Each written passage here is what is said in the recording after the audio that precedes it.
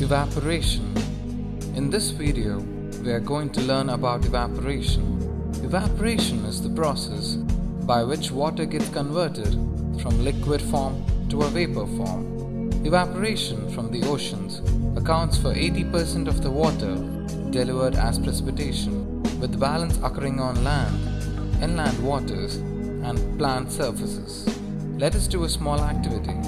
Place a beaker containing water on a stove. Let the water boil. If you continue to heat the water, it turns into steam and evaporates. Add some spoons of salt to water another beaker and stir it well. The salt gets dissolved. Now heat the salt solution. The water gets evaporated, leaving the salt behind. Seawater contains salt mixed in it. Common salt is one amongst them. When seawater is allowed to stand in shallow pits, water gets heated by sunlight and slowly turns into water vapor through evaporation. In a few days, leaving the salts behind, water evaporates completely.